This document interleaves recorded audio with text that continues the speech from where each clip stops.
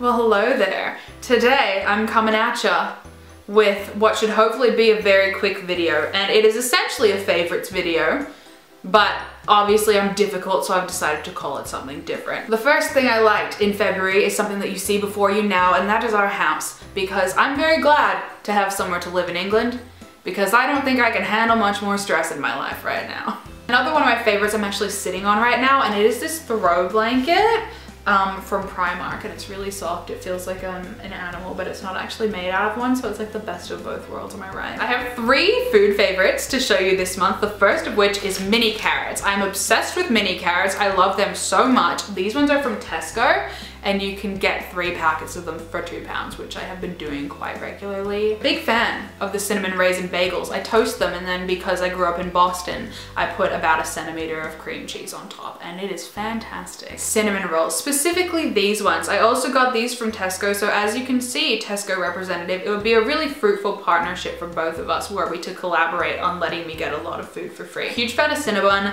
These are like an acceptable substitute to make at your house. They also make other pastries, this company, that are pretty good as well. So check them out if you're into your baked goods. In terms of music, I've been listening to pretty much nothing other than the original cast recording of Legally Blonde the musical on repeat.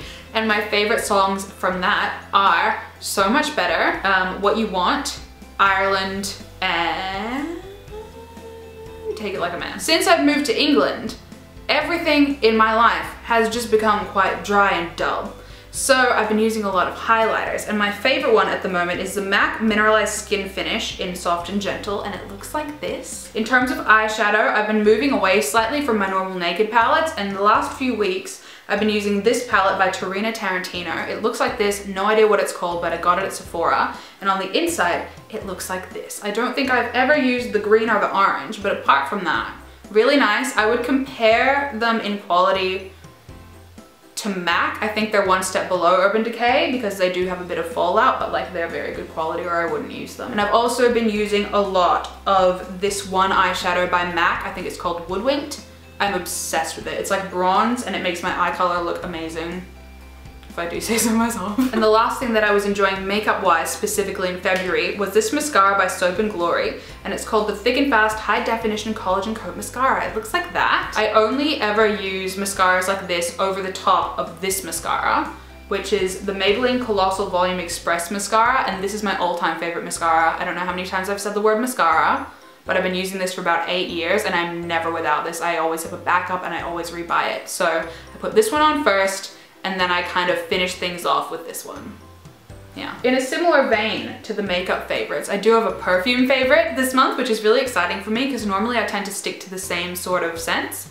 But for the last few weeks, I've been really liking Oh Lola by Marc Jacobs, and I've had this for a really long time, but I never really used it in Melbourne. I don't know why, but I feel like since I got here, it's been so cold and gray that I just want something like this to make me feel slightly more alive. During my move, my skin went to absolute shit. Apparently, experiencing the human emotion of stress for the first time in my life made my skin terrible. So these are a couple of the things that I would attribute me actually being able to fix my skin to. It's not great at the moment, but that's a hormonal thing, whole different ballpark. Let's talk about some skincare. First up, I've started using the Garnier Micellar Cleansing Water to take off my makeup.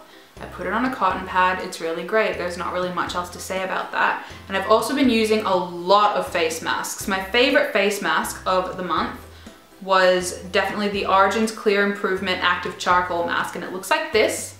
It's black. It's really satisfying to put on because you really feel like it's doing something to your skin, and my favorite part of it is that it makes you look like the darker scheming moon emoji, and the scheming moons are like my favorite emoji combo for like really obvious reasons. The most important breakthrough that I made in February in terms of my skin and just my life in general is hydration. And I have always been into hydration in terms of drinking water, but I don't know, I just was never really very good at making sure that my skin was hydrated. And so over the last few weeks, I've been using a lot of hydrating overnight masks, and I've noticed such a massive difference. And my favorite hydrating mask that I've found maybe ever, I don't have with me because I've used them all and you can't get them in England, which is very annoying, but they're the Sephora overnight masks. I think they're called the sleeping masks, and it's just a little pot of gel, and you put it all over your face before you go to sleep. It sinks in, and then you wake up and you look incredible, and it's fantastic. They've got a green tea one, they've got a pearl one, which I really like. I also really like the pomegranate one. At the moment, I've got a sheet mask from Sephora, and it's a lotus one, and this one's for moisturizing and soothing. So they've all got different purposes. In terms of items, I've been enjoying this camera and this candle. This camera is a Canon G7X, and I use it for vlogging, and this candle is Bayless and Harding black pepper and ginseng, and it smells like a really attractive man. Yeah, I'm all about that. I don't think I have any like TV or movie recommendations for this month because we didn't even have internet until like last week, so I've really not been watching that much. However, I have been really into white wine, flossing, and other people's dogs. So let's discuss that last one. Basically, I don't have my dog in this country, and I really love dogs, and I really miss dogs, and sometimes I just need to be around them. Specifically golden retrievers I kind of need for my own personal sanity. And there's a park semi-close to our house, right? Not super close, but close enough that I can walk there, and like sometimes I will go there just to hang out with other people's dogs, and I feel like that's something that I shouldn't be saying on the internet, but like their dogs are not children, so I feel like it's a little bit better. And the last thing I'm gonna show you are books, and neither of them are fiction. The first one is a classical primer, Ancient Knowledge for Modern Minds, and it's literally just like a book that tells you very basic background information on ancient Rome and Greece. Like I already knew a lot of it from school and uni, but it's still a cool book, and I think you might find it interesting if you're into the classics. And the second one that I'm gonna recommend to you very highly if you think you're receptive to this sort of thing is called The Rules of Life, and it's by Richard Templar. It is literally just a bunch of rules for how to live your life in like a really successful and productive manner, and I love it. I need some new TV shows and movies to watch. Leave them down below. If you're into anything that I'm into, let me know. If you hate anything that I like, let me know, unless it's the mini carrots, because that would upset me on a deep and personal level. That's all for now. I will see you in my next video, which will hopefully be kind of back to my normal style. I don't really know what my normal style is at this point, but like, you know, we'll find out. We'll find out. That's it. I'm gonna go to London now. Bye.